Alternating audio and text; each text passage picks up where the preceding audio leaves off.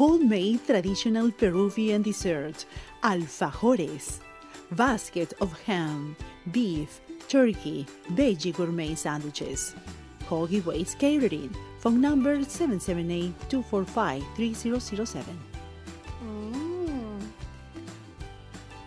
I would go for interviews and I would apply for call center executive kind of positions, and the interviewer would look at my resume and say, you're far too experienced.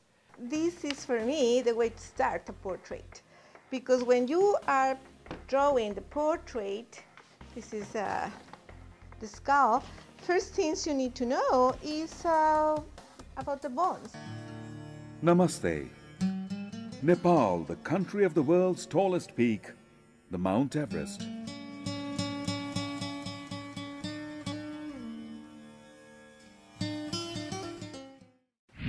Pooja Ruprell became a writer here in Vancouver.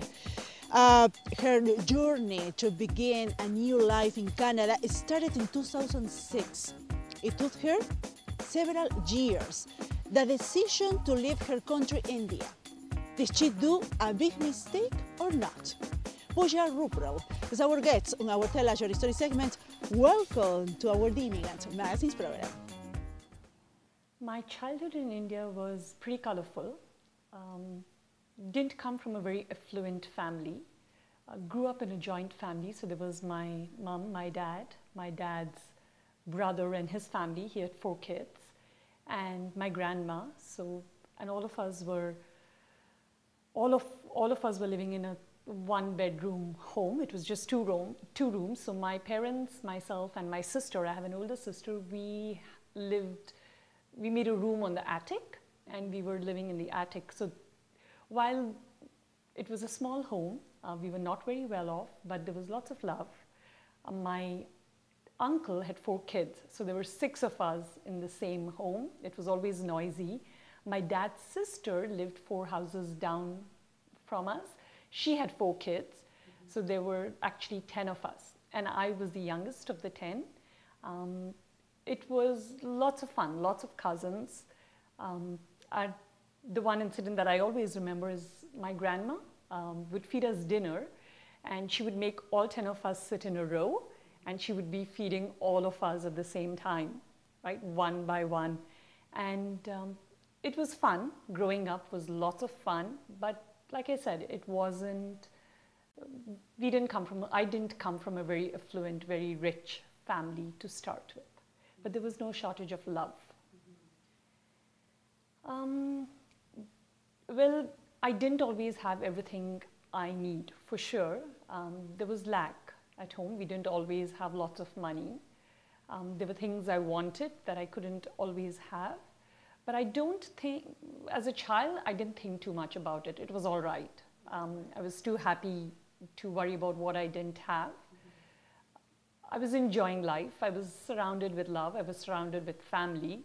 So the first several years, I didn't experience that I was lacking something. It was only as I grew up and I started to go to college and then see other kids, and then the comparison started to creep up in my life. But as a child, I was totally happy and carefree.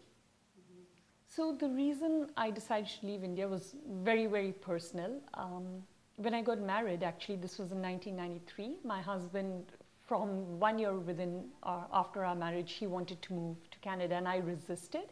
I didn't want to leave home. I didn't want to leave family. So I was the one who was resisting. But in about 2000, I wasn't having a very easy time in my career.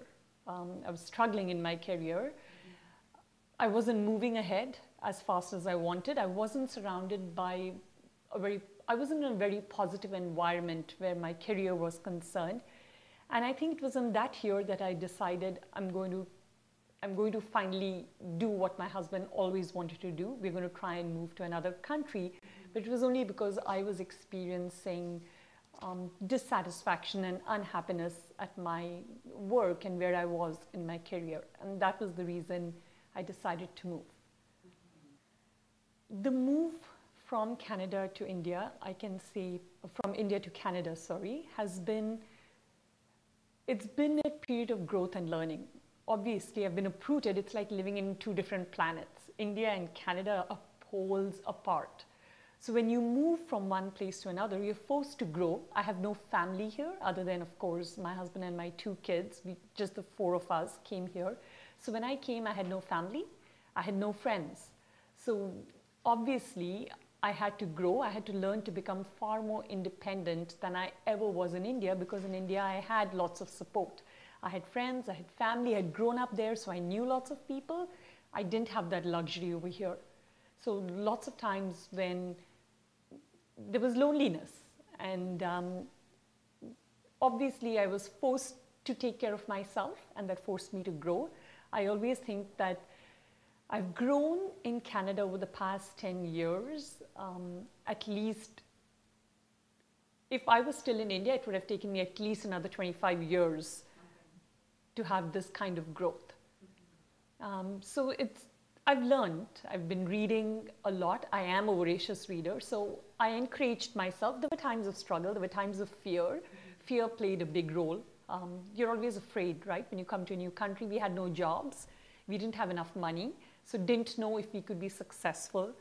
I was working in management while I was in India, but when I came here, the first job that I was able to get was in a call center with $12, and I was a manager. I was a senior manager in India. So to start your career afresh at that age, when you have so many years of experience behind you, is a challenge.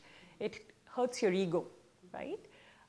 So you're forced to grow. You're forced to align yourself with the environment. For the first 1 year, every single day, I questioned every day if we had made the right decision. We had a home, we had a family, we had a car, we had maids. We had a pretty luxurious life in India. So moving here, our first home was a studio apartment. 4 of us in this one room, falling all over each other. So we had left our big home to come here. And of course, I didn't have a job, didn't have a car, I didn't have a driver's license. And we moved here in February. It was freezing. I came from a country where I came from a city where the temperature was, if it was 20 degrees, it was considered cold. So I came from a pretty warm climate. And when we landed, the day we landed, I remember it was -3. Didn't own anything like jackets or coats. It was quite a challenge, right? The weather challenged you, the culture challenged you, because I was not used to it. I came from an overcrowded city, and here there was so much space. When I would go to work, and it was so quiet, I would almost wonder, the quiet would scare me, the silence would scare me, because it was so noisy back in India. So for the first 1 year, I thought at least every single day, why did I come here? And I wish I could go back. I made the biggest mistake of my life. It doesn't matter which part of the world we live in, evil and good exists, right? Some human beings come from a place of negativity, and that's the way they are. So I found good and evil people in India, and I found good and not so good people over here as well. But I think I found many, many people who were willing to help me as well. So the ones who were not willing to help me, I trained myself to ignore them. There were many people who would come to you, and when an immigrant would share a story with you, they would tell you about their failures, right? How long it took them. And when you listen to those kind of stories, you think, oh, I've set myself up for failure. It took them 7 years to become a manager. So you start to feel discouraged, and you begin to think, oh, that's what your life is going to be as well. But I trained myself to shut those stories out and to listen to the success stories, because I wanted to succeed. Okay. One of the biggest obstacles I found was with regard to my career. So I would go for interviews, and I would apply for call center executive kind of positions, and the interviewer would look at my resume and say, you're far too experienced. And so would reject me on the grounds that I was far too experienced. I would apply for management, and I would be told that I don't have Canadian experience. That was a little frustrating. So I think I was very fortunate besides being fortunate, I was so determined that I was going to be successful here. So that helped me, but I know that this is a challenge that many of my friends as well shared, right? That you don't get acknowledged for your experience in a different country when you come to Canada.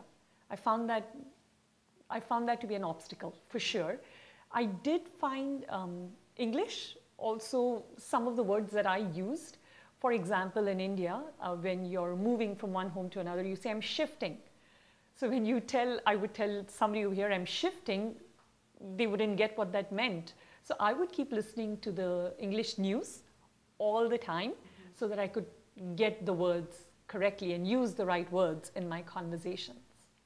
So having worked here now since 2006, I don't think the fact that I did not have Canadian experience was a disadvantage. From the country where I came, it's far more challenging to do one's job than it is over here, just because of the culture, the competition. It's a country of over 1 billion people, right? So there's a lot more competition. You have to strive harder to grow because for every position that you want, there is a huge number of people already available. Not that that's not the case in Canada, but just the number of people. It's far more challenging to work in a country like India than it is, that's my personal experience, than it is in Canada. So that statement about not having Canadian experience, in my particular profile, I didn't think it was relevant because I came from a customer management kind of profile.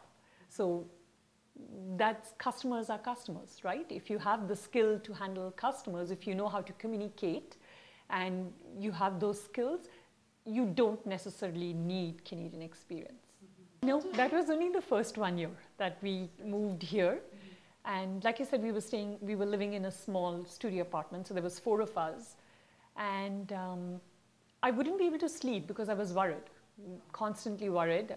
I was doing this $12 job to start with.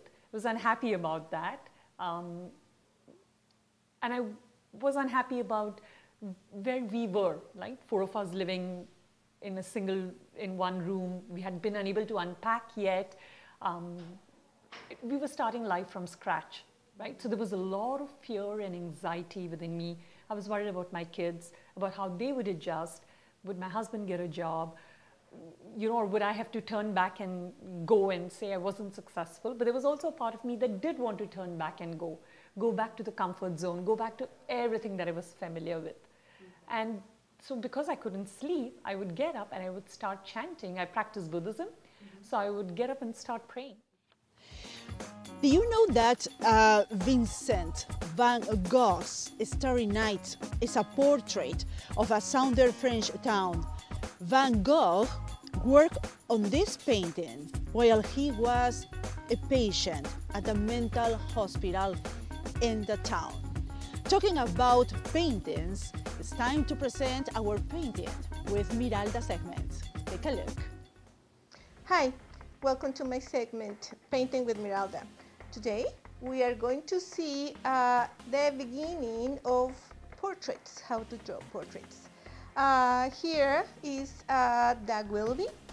He has a lot of experience in painting, and he has an architectural background, and he's going to be with us.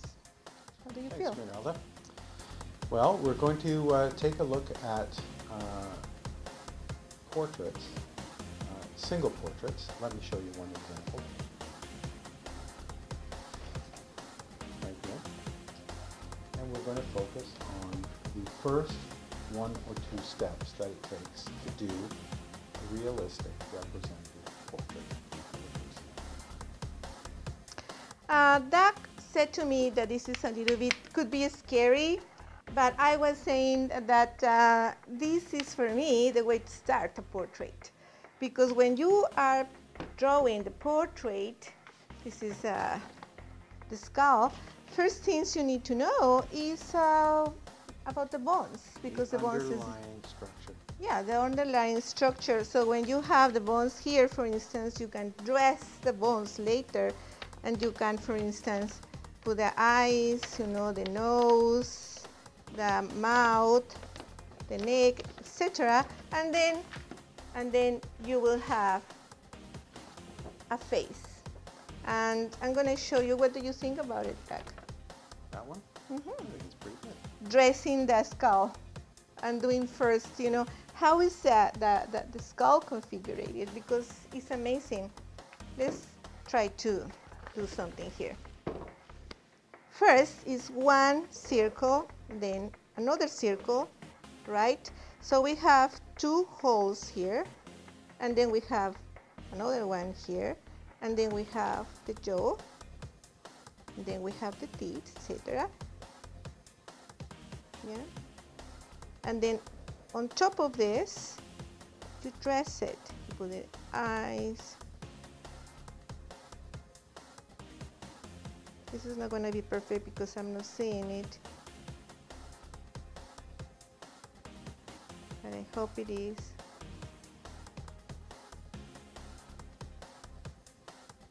And so on and so forth. But the thing is to be aware of the bones inside, the skin. Why? Because we need shadows. And when we know where the bones are, then we can go along with the shadows. So to make a three-dimensional drawing. What do you think, Doug? I think that's a cute thumb. And so to do a drawing, portrait drawing, is not easy. But if you follow the technique, and the technique from my point of view is to start with the skull, with the bones, and then you dress it with the muscles, and then you dress it more with the shadows, and you put the details, and then is when you can have a portrait. And the most important, after all, is to loosen up, just to loosen up your hand, right? Just do the two circles, remember the circles, then another two for the eyes, the nose, the jaw, and just play with it. Don't take it so seriously, don't be afraid. And you know something? Try to copy all the faces you see around you. For instance, that will be, I can see, he's try to copy faces, try to draw faces all over. Your friends, your family. What do you think? People you hate. People you hate, then you got drawing like this. What do you think about, just start copying, drawing, do faces all the way? I like that idea, Miralda. I think it's important when you start drawing to do a number of projects, a number of faces, whatever they are. But most importantly, don't be too self-critical when you draw. Just draw simply, have fun, keep it loose, and keep your art critic in the back. Don't listen to the art critic while you're drawing. Yeah. It will stop you dead. You won't be able to move if you're criticizing yourself while you're drawing. Thank you very much for being here with us. This is, the end for today, and I'm expecting to see you in the next segment. And thank you, Doug, for being here. And have a good drawing. Remember, draw. Have fun. Have fun.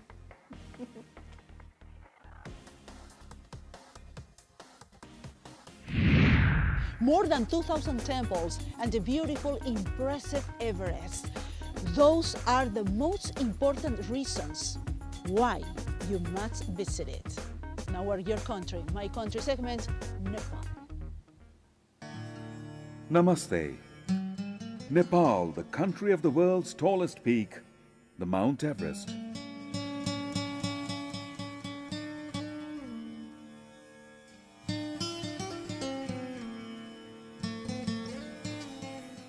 8 of the 14 tallest mountains with a pinnacle over 8,000 meters and widely regarded as the roof of the world are in Nepal.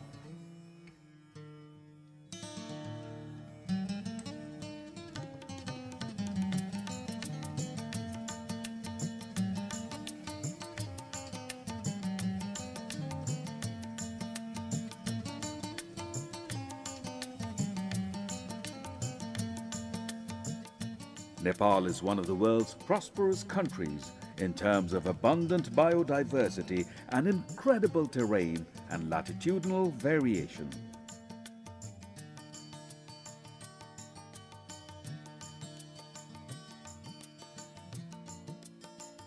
The geographical condition varies from 8,848 meters, Mount Everest, to the lowland just 70 meters from the sea level in the Tarai Plains within the territory of 150 kilometers. Geographically, Nepal is divided in Himali, the mountainous, Pahari, the hilly, and Tarai, the plains. The Federal Democratic Republic of Nepal, all-time sovereign and independent country in South Asia, is home to about 29 million people. Though secular as enshrined in the constitution, majority of the Nepalese are Hindu. The number of Buddhists is also notable in Nepal, the birthplace of the light of Asia, Lord Gautama Buddha. Similarly, people with other faiths also live in Nepal. Religious harmony is one of the characteristics of this country. The natural diversity in Nepal is incredible. Nepal is a safe habitat for the rare one-horned rhino species.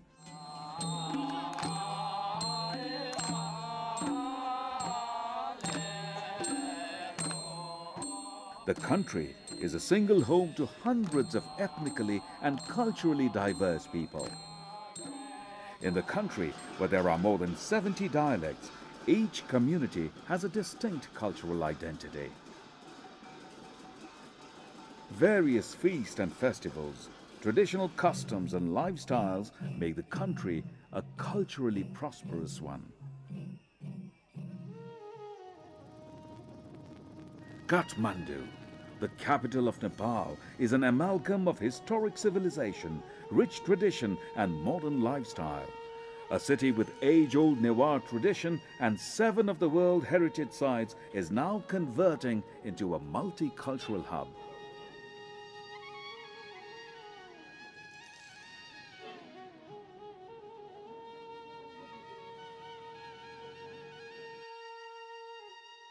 Tourism is the major mainstay of Nepal's economy. To welcome the tourist and show their hospitality is the lifestyle of the Nepali people. Nepal has about a dozen television stations and about 300 radio stations making business or serving the people. Nepal Television, the pioneer and the only state-owned channel of Nepal, is producing and rendering diverse content to the people for over 26 years.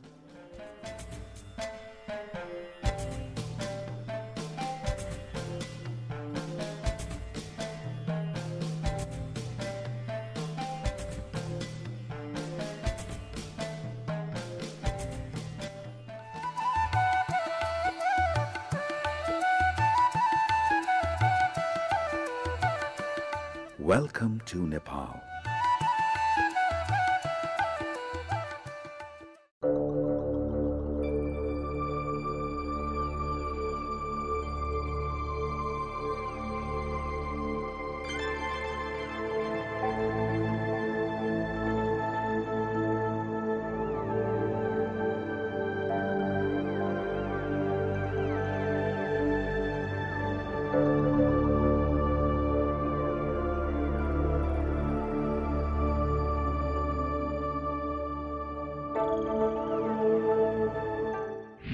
What you are going to watch were not on our script. Behind the scenes, next. Van a empezar a decir, luego sigo yo, no, lo que quiere decir es, y podemos hacer como una... Ya, pues ahora, ya. Yeah, that was... Notice how I don't say or when I'm talking. Just say, yeah. Bravo, Douglas. Trust that over time, it will go. Like riding a bicycle. Excellent. Because your love is unlimited.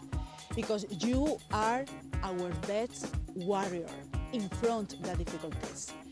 Because you always save our lives in different ways. Simply you. Happy Mother's Day from your Immigrants Magazine program. Thanks for watching us. I am Fabiola Palomino, your host. Nora Valdés te ofrece orientación y la información que necesitas para iniciar tu nueva vida aquí en Canadá. Para mayor información, llame al teléfono 604-351-0625. Problemas de relaciones interpersonales, separación, divorcio, problemas con niños, adolescentes y adultos. Soy la doctora Yolanda Montoya, soy Clinical Counselor y mi teléfono es el 604-861-1071.